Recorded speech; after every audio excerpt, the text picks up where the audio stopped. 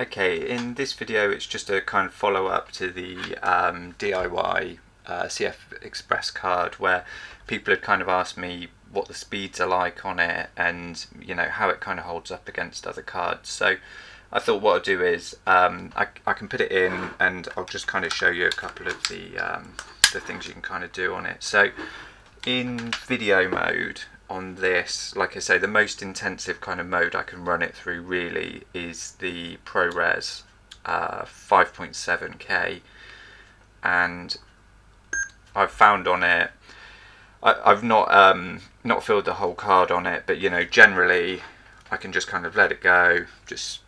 I'll just move that around just so you can see that I can get a playback on it, and once it's done, it's just immediately written to the card, and you can see we've got sound, the video's there. I'll start moving the camera here, look.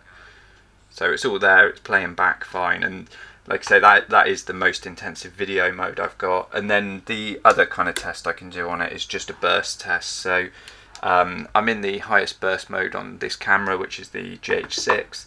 I can do 200 shots on this, and I'm just in manual, so I'm just basically bursting a blur, but you'll get the idea. So this is with the DIY card, so we'll hit burst, and once it stops I'll just see how long it takes to buffer all those images. Okay, and go. And then if we hit that, you can see it's writing them. It writes them as soon as that kind of buffer's hit, but it doesn't show you until you try and do something. So I can already see it around that kind of speed.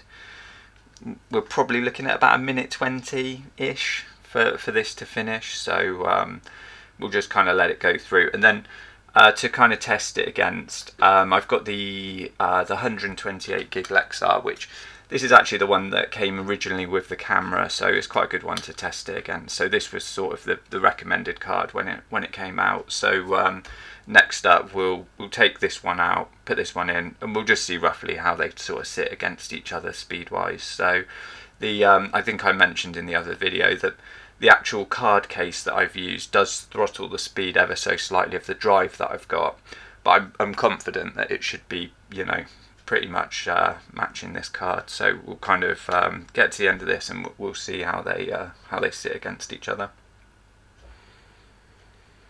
We're almost there, not far off what I was thinking.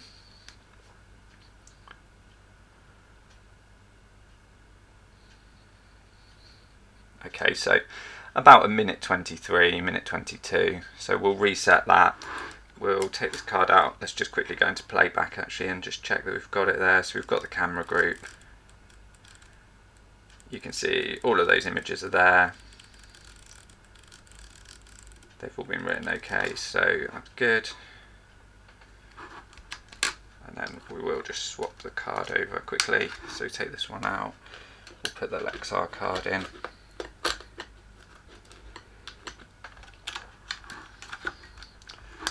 Again, we'll just do a 200 burst and then hit play.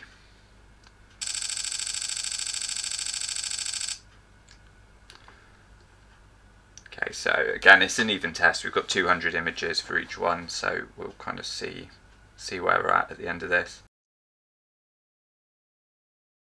And like I say, if you are planning on making one of these cards, I'll link to the video if you don't know what I'm talking about. But there are faster cases than the one I've used here. So potentially, you might want to look into other cases. It's like there are other options there. This is just the one that I'd sort of got, because I feel like for my needs it's going to work just fine. But I appreciate, if you're using different cameras that use CF Express cards, you've probably got larger burst modes, you've probably got bigger video resolutions that you can shoot, and possibly even more bigger video codecs that you can kind of shoot in as well. So yeah, just kind of do a little bit of research and just check that the card that you get is going to be up to what you need. I think this looks like it might come in just ever so slightly quicker than the other one, possibly. Yeah, so there's a few seconds in it basically, so we're not really that far out for that burst. That took we were saying about really that's there 118, 119 to 122 to 123. So you know, we're a few seconds out between the two cards, so there's really not a great deal there. And I'm confident with this card. You know, I've shot really I've shot lots of video on this, done lots of burst photos, and I've not had an issue with it. So at the moment, the way these two are kind of shaping up is quite good. And from the video that I've shot so far, this card doesn't seem to have you know, got too hot at the moment. I've not gone too intensive on it yet, but you know, I've not had the fan coming on the camera or anything like that. So far so good. And yeah, that's it really. It was just to kind of show you a quick comparison of those two cards. So if you found this helpful, give the video a like. If you want to see more content like this, then please subscribe.